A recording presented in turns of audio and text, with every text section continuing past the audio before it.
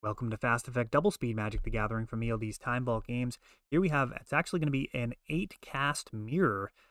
New kid on the block, doesn't have any reserve list cards in the deck. Is very powerful. Actually feels, despite not having any reserve list cards, kind of like a vintage deck. It gets to run Moxes, Mox Opal, very strong in the deck, Lotus Petals, and it has all sorts of acceleration. Chalice of the Void coming down. That's going to be a brutal card here. We've already got Urza's Saga on board, and that is going to be making 6/6 and then 7/7 constructs as those constructs scale. Additional construct, they just make each other bigger. It's going to be so difficult for Derek to get out of this with this Chalice at 0 on board. Emery shows up. Now, typically that card is great for grinding out value, recurring baubles, eventually being a kind of Sylvan library of sorts, and then eventually being able to make it so your key threats can be reused. Cards like Kappa Cannoneer can be heard from the graveyard. Emery's just absolutely devastating. Not here, as not much that Derek can do to catch up. He's not going to have the acceleration with the opals and petals to make any of this work. This Chalice just doing so much heavy lifting. Thought Monitor drawing cards, a third Urza's Saga. Just absolute blowout. Derek can chump block the situation we're in. That is it. Derek moving on to the next one, hoping to use the fact that he'll be on the play this time. Worth noting, Derek's hand could have been absolutely fine. He could have had all sorts of 0 casting cost cards, but that Chalice, just brutal. Now, normally that's going to be coming in at X equals 1, so a 2 casting cost card, shutting off that first rung for most other decks where you're talking about cantrips and cheap threats like Delver of Secrets or Dragon Rage Channeler. Instead, Chalice at 0 here comes down after you've had your opportunity to play everything out, and it feels actually very similar to the situation that it was leading to Chalice getting banned in Vintage. There's such diversity in Legacy. I don't expect that to happen, but that was the major complaint in Vintage, was Chalice at 0 was just so brutal in terms of 2 powered decks playing against each other, and whoever had the Chalice just won. They'd be able to play out all of their acceleration and then drop a Chalice. So even a draw that could keep up no longer can. Chalice denies all of those 0 casting cost spells.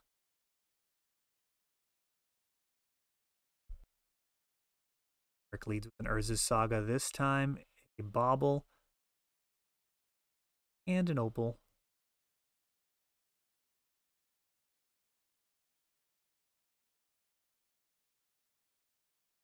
Mog has stronger hands so far. Oh, wow. Resting, looping Mox Opals there. Kind of moving all in, using 2 temporary artifacts. Try and cast a Hull Breacher, which gets Force of Willed. A Hull Breacher would have stopped this Bauble from replacing itself. Really the most remarkable card in this matchup. I mean, it's fine saying you don't Force of Will it, but I mean, this hand doesn't even look keepable at this point. It's just a single Opal on board. Constructs. 6 6s right now.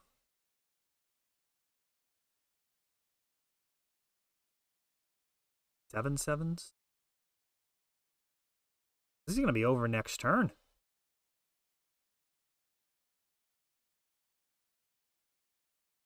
Urza's Saga just making stuff happen very quickly. And it's a really interesting card, too. I think Urza's Saga, the fact that it's not symmetrical, I think is really interesting. You want to be the better Urza's Saga deck in a matchup. You don't want to be making smaller constructs than your opponent. Typically, in Legacy at least, cards kind of cancel each other out for the most part. Like if I have Force of Will and you have Force of Will, kind of keeps it even. That's not the case with Urza's Saga. Those constructs are really going to be relevant for the person that has the most artifacts on their side. You have 5/5s and I have 8/8s. I mean, it's absolutely brutal. Granted, the number of Urza Saga also matter. One of them making 2 bodies. So incredible. It does make me wonder if that's just a total oversight. The fact that it makes two constructs just seems like they, I don't know. This is so powerful. I think the card would have potentially been fine making 1 construct.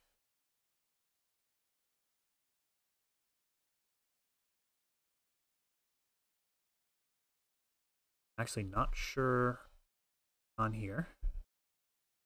That's interesting. A little conversation about whether or not Urza's bobble, if the other player knows which card is seen. That was perhaps in response to the Urza Saga trigger.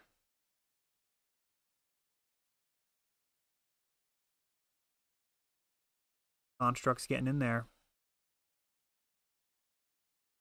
Sai can create a little bit of chump blocking, but it is costly, sacrificing 2 artifacts. But if you cast enough artifacts, up with you. He can make quite a board presence. He certainly contributes to being the better construct deck. If Derek can get Urza Saga going fast enough, his constructs will be pretty huge.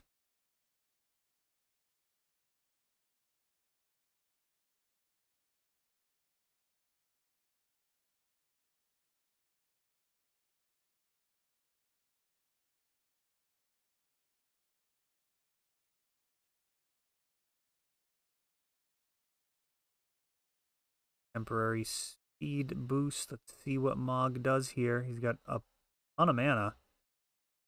Hull Breacher. It's a good answer to Sai. Get stopped again. Sai, of course, generates tons of tokens, but the other side of that is you can cash out a token that has blocked along with another artifact to draw a card and really just keep things going.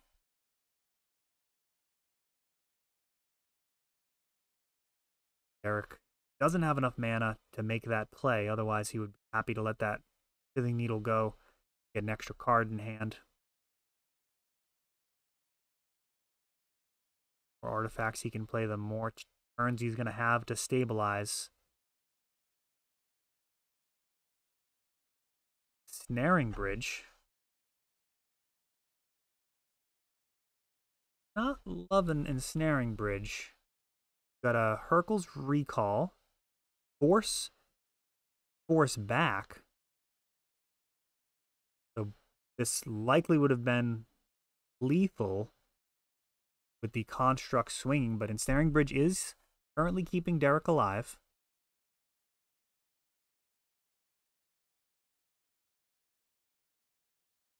I don't know about the likelihood. I mean, it feels a little bit like a pillow fort. I would much rather be on Mog's side of the table here, drawing a couple extra cards and getting that Kappa ready for a lethal strike.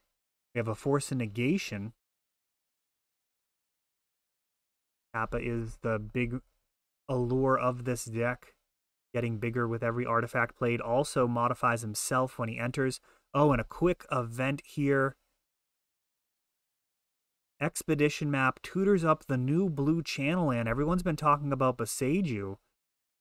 But here we go, bouncing the Ensnaring Bridge and winning the game. That's really interesting. The fact that Urza's Saga can grab Expedition map, which can then answer just about any permanent. And this deck is absolutely for real. Blastoise lives.